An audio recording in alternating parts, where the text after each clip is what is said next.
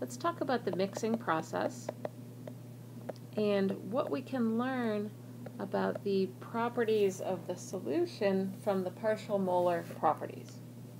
So, some thermodynamic variables like T and P and V and S have a definite 0 point. Right? We understand what it means for those things to be 0. Others don't, right? The internal energy, the Helmholtz free energy, the enthalpy, Gibbs free energy. These have no 0 point. In some cases, like the enthalpy, right, we arbitrarily define there to be a 0, but they don't sort of naturally. And that's fine, because in the mixing process, we are interested in how these things change, not necessarily what their exact numeric value is. So let's look at how we would calculate those changes during mixing. So in mixing, we start with some before state and go to some after state, and so we need to know how those are defined.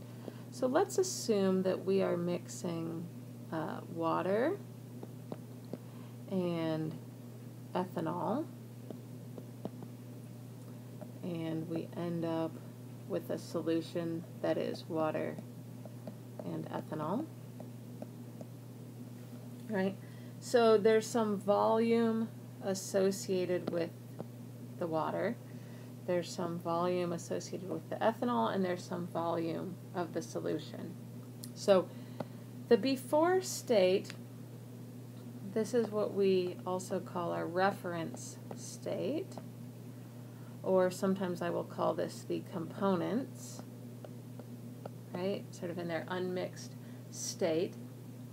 And these are in some specified phase, right? Here they're liquid. They're pure. That's another thing to note about them. And they're kind of in their own container, right? They don't have to obviously be in their container if it's a solid or something, but that's how we'll think about them. And then the after state is these things mixed together. The properties of the reference state, or the initial state, use the subscript, this little 0. So this indicates that they are pure and that this is the initial state. So if I want to describe any of these extensive properties for the entire system in the reference state, this is the symbol that I use, and this is really just the weighted sum over all of the components of that property. So let's say it's the volume. So this is the volume of component K in its pure state times the number of moles of K. Right? So this is just a weighted sum.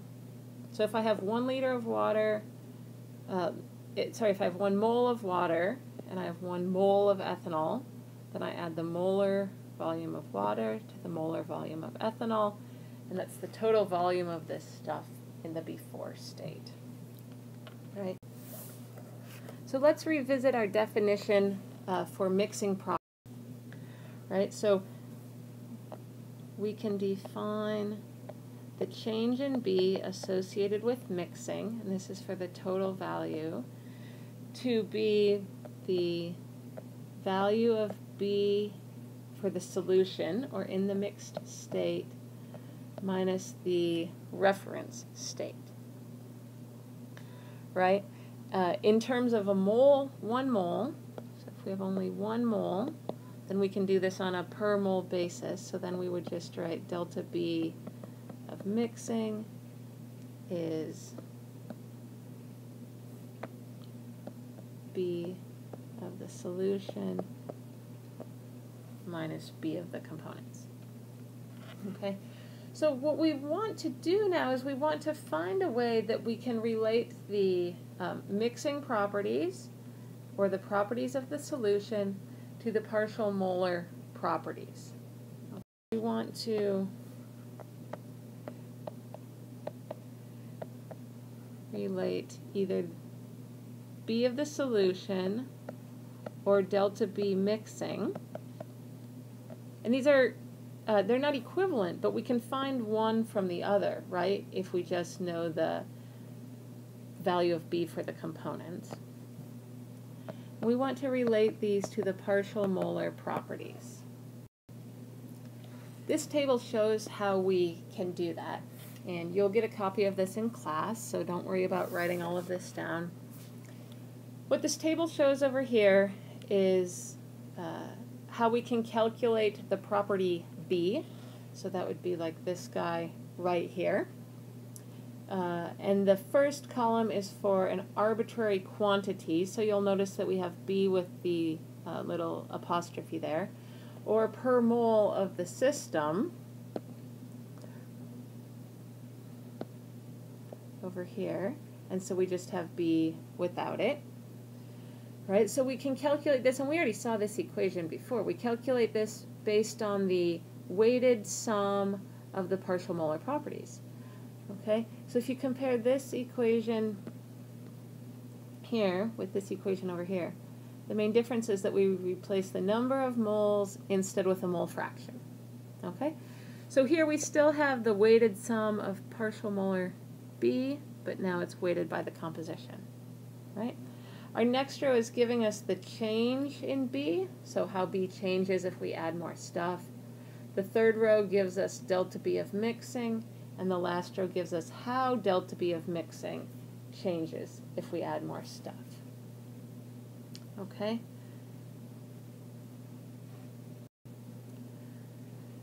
So just to wrap this up, let's add in a reminder now about how we defined B.